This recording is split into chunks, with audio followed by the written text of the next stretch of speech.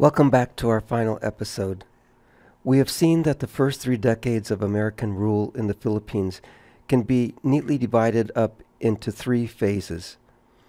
The first 12 years was a period of social engineering where America attempted to provide stability and unify the country through a common language, democracy, and a free market system.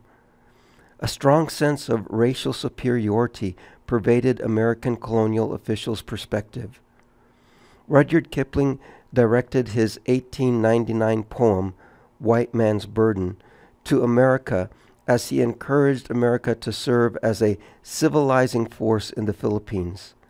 The overt racial tones of that poem resonated with most early American officials. Some of the lines in that poem included, "Take up the white man's burden, send forth the best ye breed. Go bind your sons to exile, to serve your captives' need.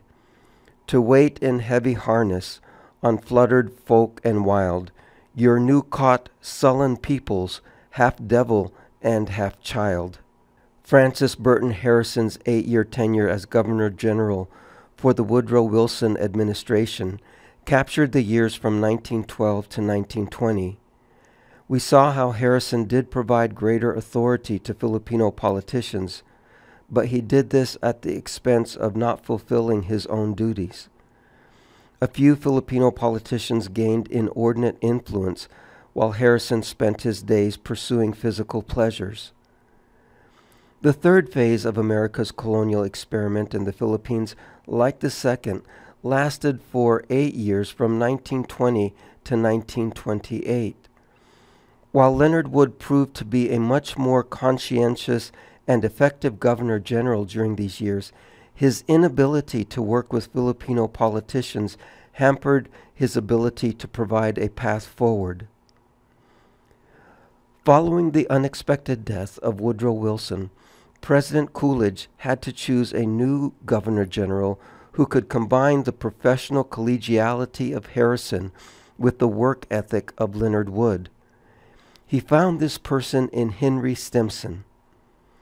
Between 1901 and 1935, there were 16 American Governor Generals, including one who later became a U.S. President and Supreme Court Judge, Taft, the first cousin of a U.S. President, Theodore Roosevelt Jr., a man who barely lost the nomination for a successful Republican presidential contest, Leonard Wood, and a famous tennis player whose name still graces a major tournament, Dwight Davis. But of all these officials, Henry L. Stimson was the most distinguished. He served in the cabinet of 4 presidents as either Secretary of War or Secretary of State. As Secretary of War during World War II, he told the newly sworn-in President Harry Truman about the secret production of the atomic bomb.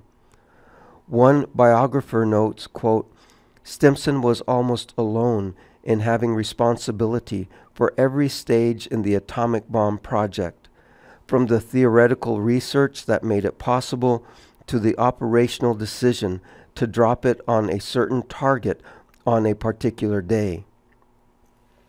Stimson was born on September 21st, 1867, in Manhattan, New York, to a wealthy family and a father who was one of the city's leading surgeons. At the age of 8, Henry and his 6-year-old sister Candace lost their mother to a kidney illness.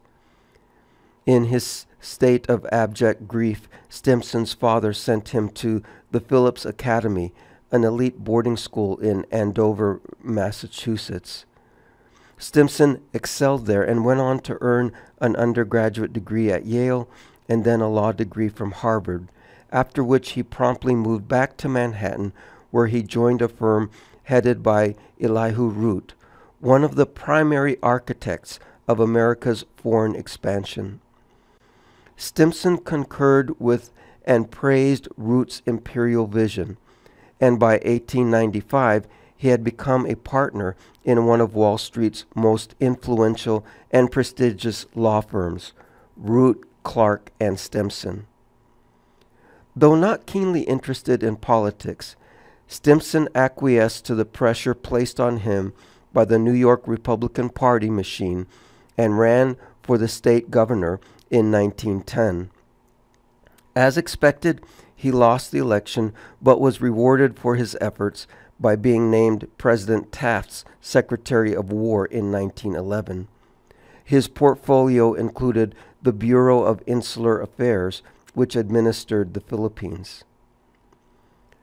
In 1926, Stimson and his wife, Mabel, accepted an invitation from his close friend, Leonard Wood, to come to the Philippines, as Wood needed advice as to how to break his stalemate with the Filipino politicians.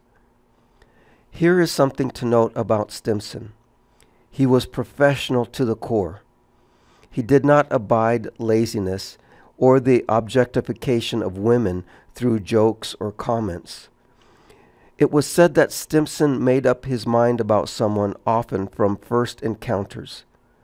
So it was that his first meeting with John Early led to one of the most unlikely of deep friendships. Leonard Wood brought the Stimsons up to the mountain province to meet Early and visit the various Igorot tribes. Stimson so enjoyed his time with Early that he asked him to journey with him back down to Manila. On the evening of Thursday, August 12, 1926, Stimson and Early dined together at Manila's Malacañang Palace. Stimson's diary notes that the conversation went late into the evening. The primary topic was the welfare of the Igorots and Early's 2-year tenure as the province's interim governor. Early detailed the demonstrable progress over the past 2 years in Mountain Province and explained that his interim status was due to the Senate's ongoing battle with Wood. Stimson noted in his diary, met with Governor Early at dinner at Palace and had long talk over conditions in Mountain Province. Fine, upstanding American. And so when Stimson returned as Governor General 2 years later, he chose Early to be one of his 3 primary confidants, even while Early remained as the Igorot's governor. Stimson worked well with Quezon, Osmeña, and the other Filipino politicians, and made major changes in the relationship between his office and Quezon. For example, Leonard Wood would never meet with a Filipino politician alone. He always wanted a witness. But Stimson was not that way.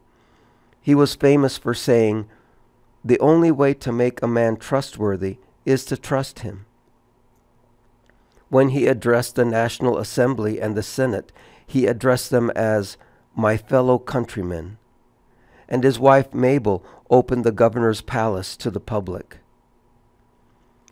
Despite reaching out to the Filipino leaders, Stimson still seemed quite distant with just about everyone. Perhaps it is because Stimson's formative years took place at the very formal Phillips Academy, Yale, and Harvard. He also had a somewhat innate reserved personality, and all of this made him appear to many to be cold and aloof. Early in his political career, critics picked up on this, and a journalist reported after his 1910 loss of the New York governor election, quote, "His cultured accent, his uneasy platform presence, his cold personality, almost every detail of his manner, gave his electorate an impression of a young aristocrat who condescends to rule, and who, though he may be a good ruler, condescends." The opposition press called him the human icicle. Even Quezon, who claimed that Stimson was the Philippines' most effective governor general, did not develop a close friendship with him like he had with Harrison. But Stimson's relationship with Early defied his normal remoteness. Walter Robb, who was arguably the most influential American journalist in Manila during the American colonial period, put it best. Stimson cultivated a coldness toward men, but to John Early, he utterly melted. The friendship between the two men seemed unlikely. Stimson was the scion of a family whose Ipswich, Massachusetts-based roots began with George Stimson arriving in the colony around 1636. Henry's father occupied a prominent social position as an accomplished surgeon in Manhattan. Early's parents, on the other hand, were 19th century Irish immigrants. His father, a disgraced, bankrupt brick maker. Stimson attended America's finest schools, joined Manhattan's top law firm, and quickly became a partner. He was also quite wealthy.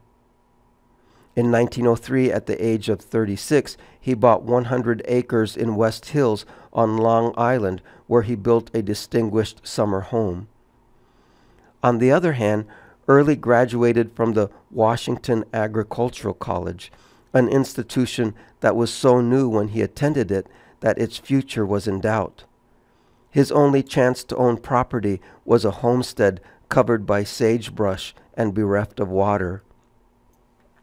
But there were deeper aspects to Stimson and Early that cemented their friendship. Both men were around 8 years old when their mothers died. Neither had children, and they were intolerant of immoral conduct. Throughout their careers, numerous reports appear where they reprimand employees for making disparaging comments about women or boasting about sexual exploits. They were straight-laced, not given to promiscuity or excessive alcohol. Finally, Stimson and Early were professional to the core. Their prodigious reports are characterized by detail and thoroughness. The Earlys and Stimsons spent Christmas and New Year's together and were in each other's homes often.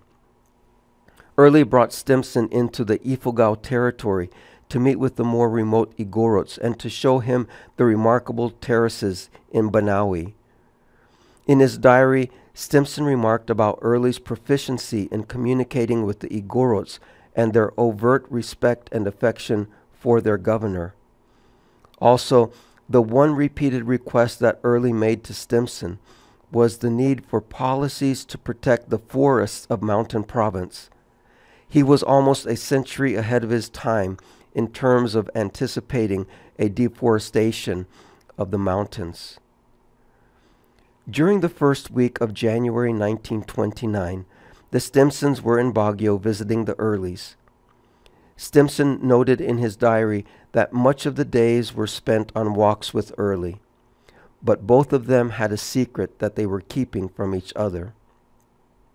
Perhaps they didn't share their secrets because they wanted to cherish the time they had, because it soon was going to come to an end. There were letters that Early received during the fall from friends where they told him about rumors that Stimson was going to name Early as the new vice governor of the Philippines. One of his friends wrote to him, quote, Another news item brought by the mail is that John Early is the next vice governor, end quote. Their relationship had grown that close, but now both of them had a secret about how their time together was going to end. Stimson's secret was going to get out in a few weeks, but there's no indication that he told Early about it. In November of 1928, Herbert Hoover won the U.S. presidential election and was in need of expertise on foreign affairs. China was embroiled in a civil war with the growing popularity of Mao Zedong and the Communists. In Europe, the Nazi Party won 12 seats in the Reichstag. But of greater concern was Japan's increasing expansion in Manchuria and their expanding military capability. It was within this global context that Hoover decided to bring Stimson back from the Philippines and make him his Secretary of State. As for Early's secret, we're not exactly sure when he learned about it. There could have been stomach pains or bleeding, but he knew something was wrong. He grew more tired during his long hikes, and that was not like him.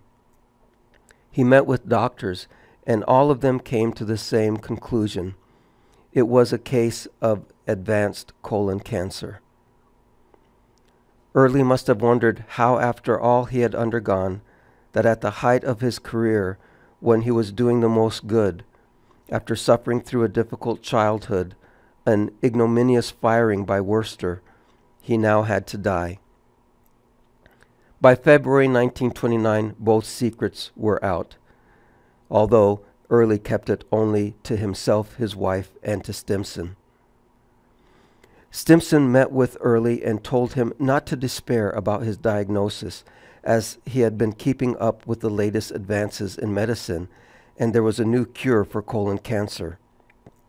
We might remember that Stimson's father was a prominent doctor in New York City, so he did continue to read about changes in the medical field. In the United States, physicians at the Cryle Clinic in Cleveland were publishing papers that claimed they had found treatments that could cure even the most advanced cancers. Stimson insisted that John and Willa join he and Mabel on their voyage to San Francisco, and that he would pay for all of John's treatment.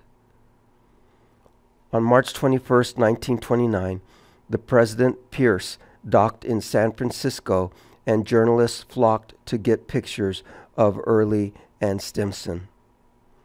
Stimson made a public statement about Early, saying that John Early is the best governor in the Philippines today.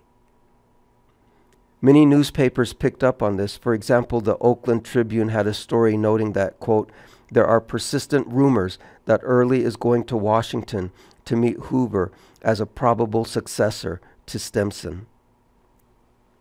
But Early was in a visibly weak condition and had to go immediately to a hospital in San Francisco. He and Willa took a train to Cleveland, where Early was admitted to the Cryle Clinic. The supposed miracle for cancer was radiation.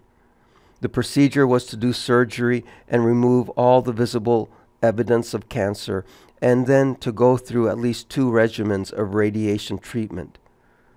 So, in 1929, the myth arose that radiation was a cure-all for cancer, and it was not until the early 1930s that a reassessment of radiation treatment tempered earlier hopes.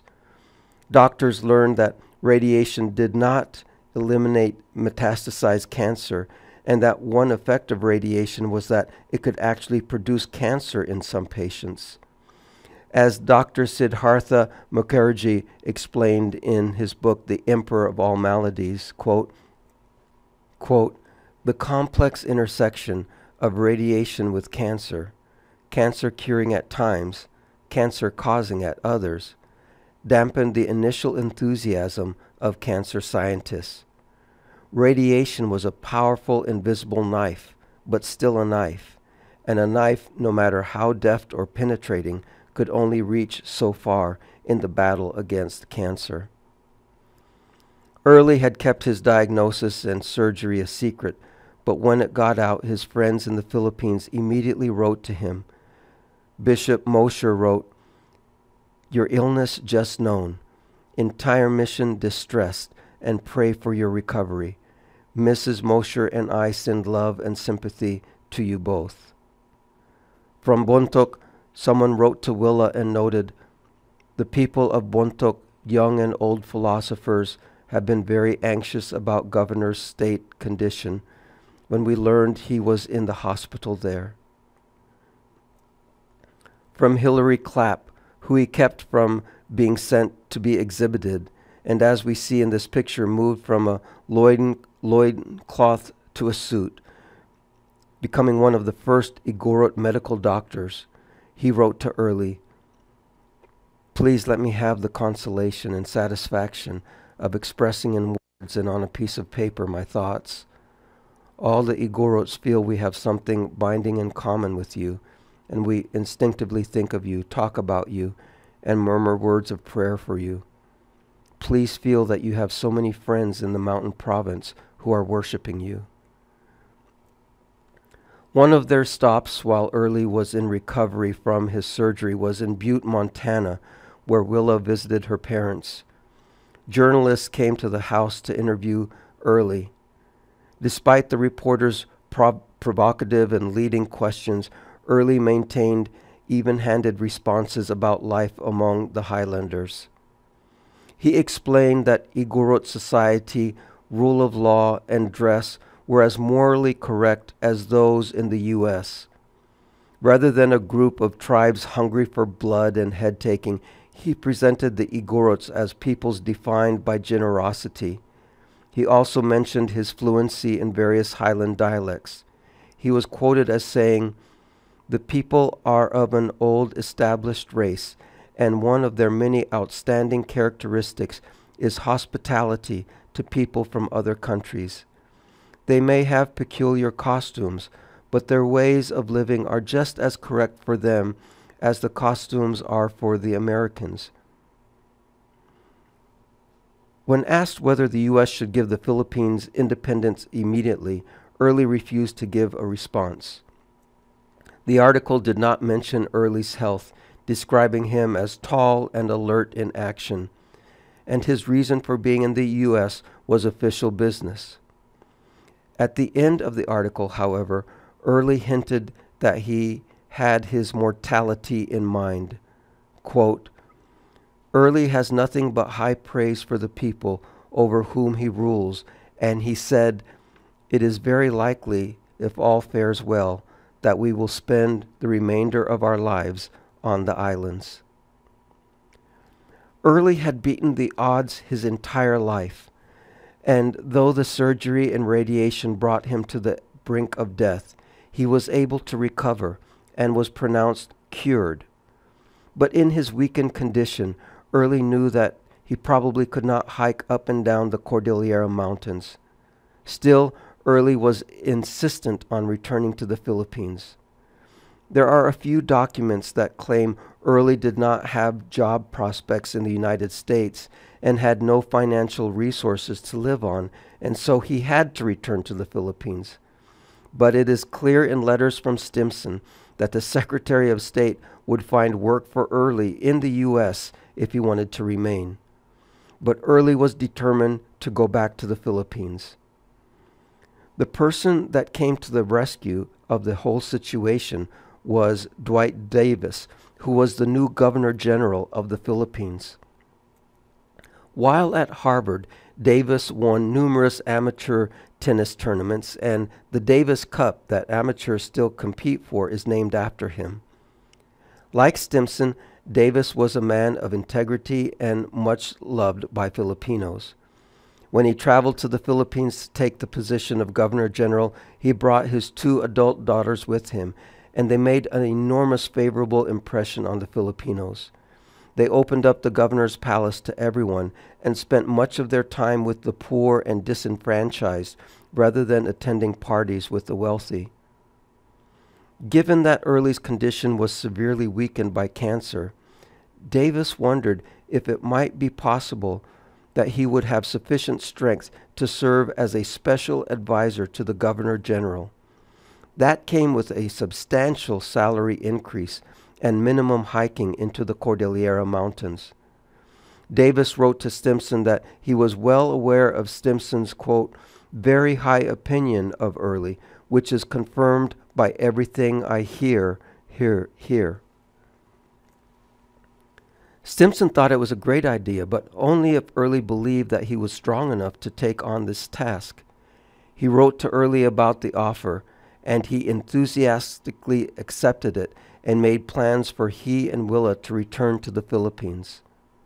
The Earlys arrived back in the Philippines on January of 1930 after having spent 8 months in America.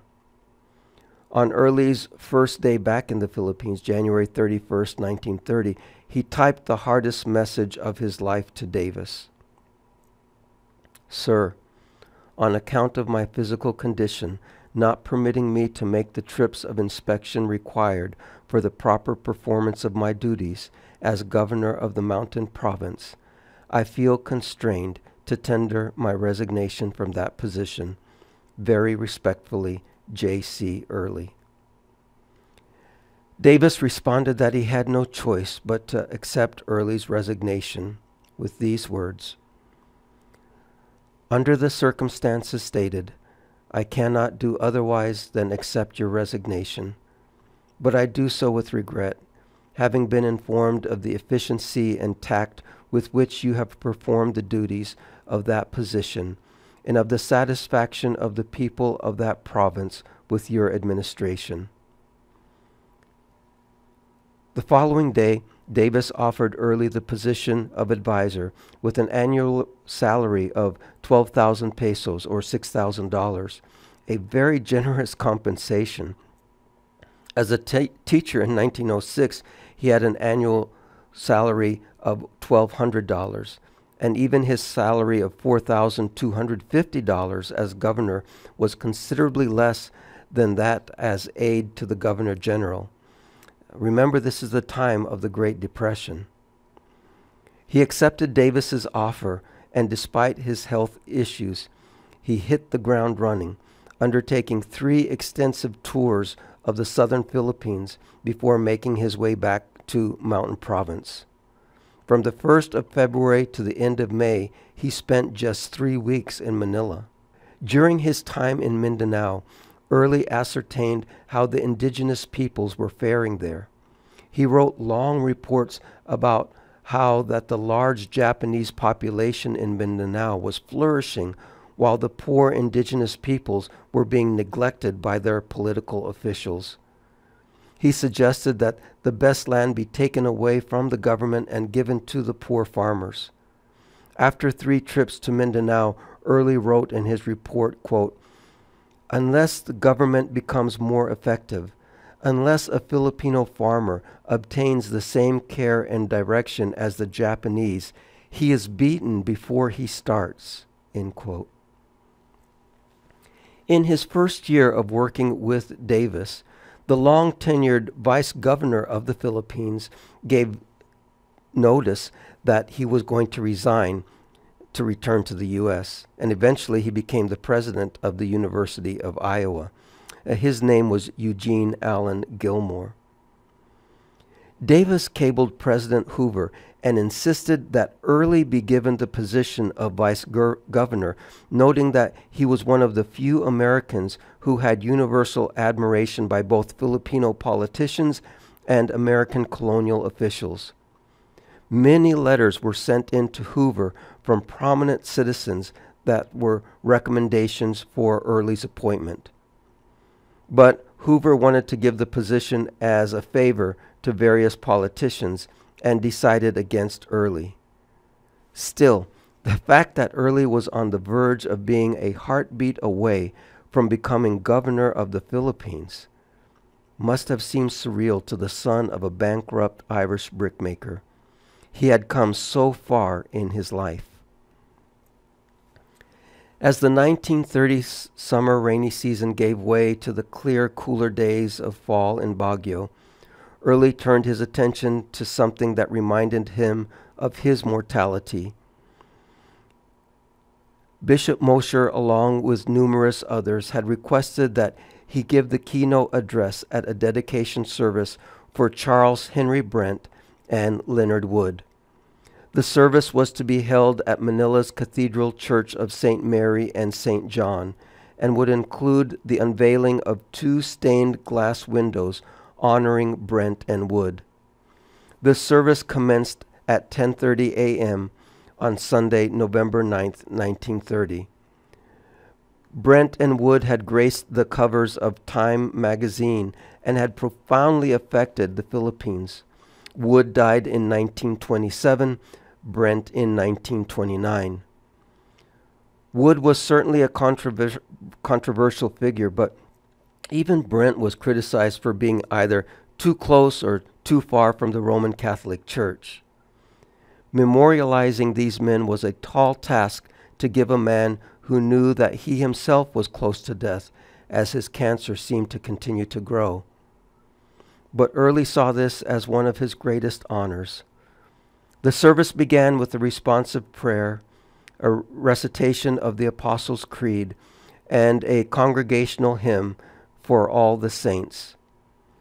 Early then came to the front, stood behind the pulpit, and delivered the address entitled Gentlemen Adventurers. He began with the remembrance of Wood, emphasizing his accomplished work in the medical field. He scarcely mentioned his role as Governor General, perhaps a tacit acknowledgement that Wood lacked basic diplomatic skills that would have made his tenure more successful. When speaking about Brent, Early lauded the bishop's campaign against opium addiction and businesses that profited from exploiting people. The theme woven throughout the address was how Brent and Wood loved their fellow humans. At a time when there was little said about men who love deeply, Early publicly called these men lovers of others. As he drew his address to a close, Early said, "In generations to come, when time has etched away the false from the true, may we expect chants of praise on Leonard Wood to rise from the lowlands to meet answering chants in praise of Charles Henry Brent rolling down from the hills of Luzon. The author of justice will gradually draw back the veil and let the names of these great humanitarians shine among these immortal men who gave much because they loved much, who served humanity to the utmost." During 1931, Early's health worsened, and during the summer of that year he collapsed and had an excruciating surgery that almost took his life.